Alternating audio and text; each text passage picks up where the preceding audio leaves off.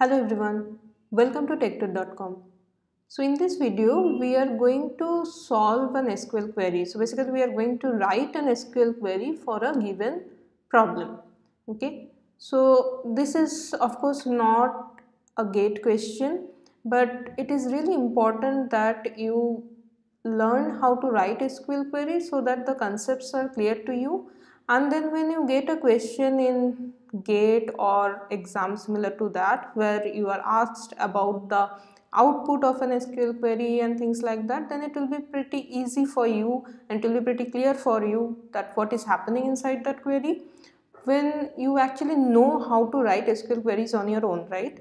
And also it is important that you understand the logic behind the queries, because it's not like always you will get a system with MySQL or some other SQL compiler with you where you can actually run the query, you can do trial and error and rectify your query. It will not be always that kind of situation, right? So you should be able to actually write the SQL query using your proper logic, and of course there can be a little bit of syntactical error or syntax error and stuff like that, but the ultimate logic of your query should be right, and you should be able to write the query without getting an help from some SQL compiler. Okay, so in this video we'll try to see, like with a simple problem which is given here, we'll try to see like how to write the corresponding SQL query from scratch. Okay, so let us see what this question asks you. So it says that we have an employee table which is maintained in a company, and the table lists the employee IDs and names of the employees along with their respective salaries. Okay, so we should have a table with employee ID, name and their corresponding salaries.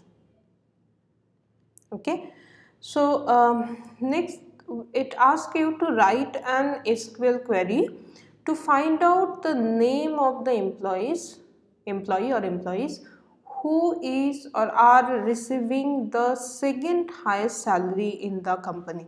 Okay, so we are to find out the name of the employees. So there can be multiple employees who are receiving the second highest salary, not the highest one, second highest salary in that company.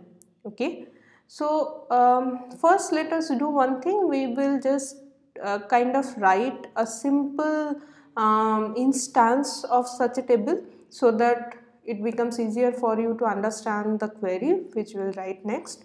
But it is also possible that when these things becomes very clear to you, you understand the logic, then of course it is possible to not write any such example table and still do your SQL query directly on paper. Okay, so first let us just populate this table with some example data.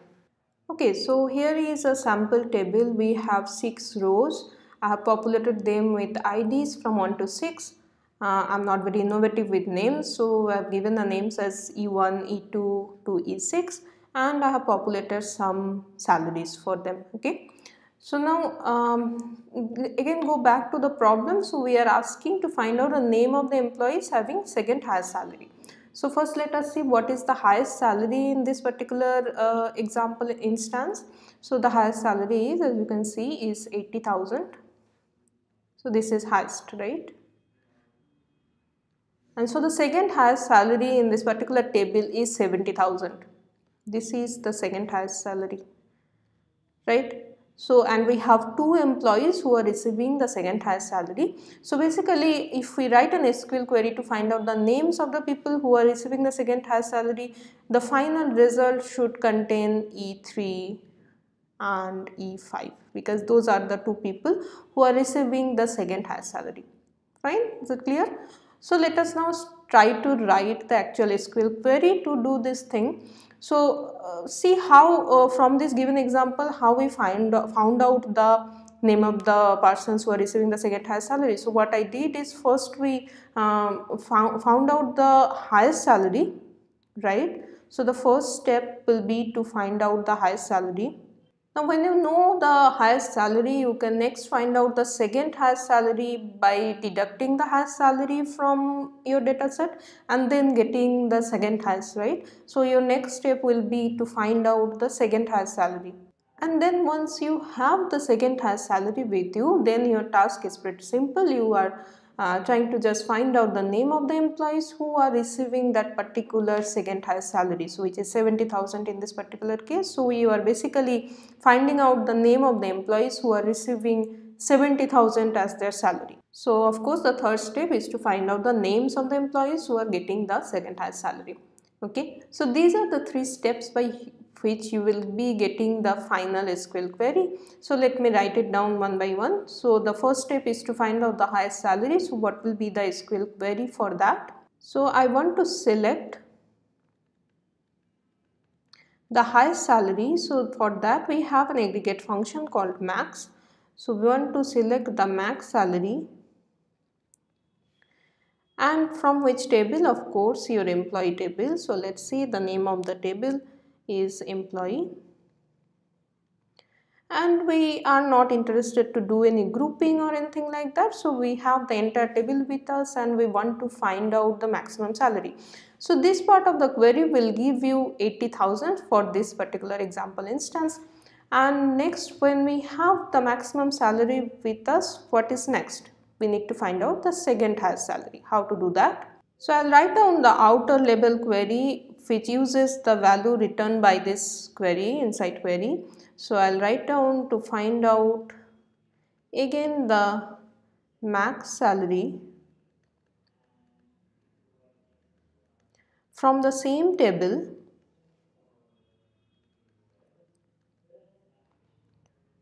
but now we will have an extra condition. So we will say that we are interested in only those rows which are not actually the maximum or actually have value less than the maximum value. So, are you getting my point? So, what I am doing is, from the employee table, the same table, we are selecting those rows where the salary information, the salary value is less than the maximum salary what we have obtained till now. Okay, so the maximum salary what we would have obtained for this particular example is 80,000. So now in this next outer query, what we are doing is we are getting the maximum salary out of those rows where the salary is less than the max salary what we have got before. So we will consider the rows where it is not 80,000, so it's 40,000, 70,000, 70,000 and this 45,000, and then we are selecting the max salary. So this should be smaller, let me correct.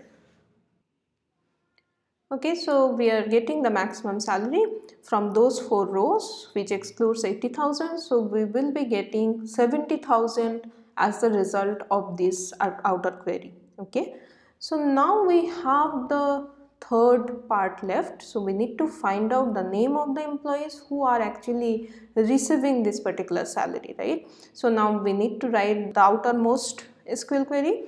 So let me use another color here. So now we are interested to find out the name of the employees. So we'll be selecting the name from the same table, of course.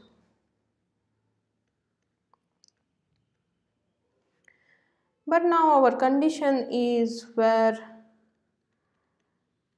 the salary is actually equal to the salary which is being given to you by this inside one.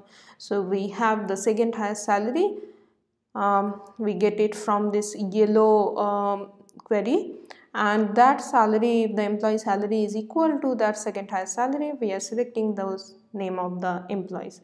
So this is our like the final query. So this whole thing is the query we intended to write. Of course there can be some other method to get the same result out of an instance, but this is kind of the simplest method and a step-by-step method where you are first finding out the highest salary, excluding that and getting the second highest salary, and then you are just getting the name of the employees who are receiving that particular salary. So even if there are more than one employees who are receiving the same salary, we will be showing the name of all those employees who are receiving the second highest salary in that particular company. So I hope this particular example was clear to you. If it was not, do let me know in the comment section, and do let me know about your feedback as well, like how you think it is best to learn the SQL queries, and how you think it's best to practice these things so that you can actually solve when you have a MCQ kind of question which asks you about the output of some query and stuff like that. So to me it seems like it's very important that you understand the concept and you understand how to write the queries on your own, and then it becomes really easy to solve such kind of questions where you just need to find out the output. Okay, so yes, do let me know your ideas as well, and see you in the next videos where we will learn more examples, we'll solve more problems, and okay, so see you then. Thank you. If you like this video and you want us to create more such videos, please don't hesitate to like, share and subscribe to TechTud.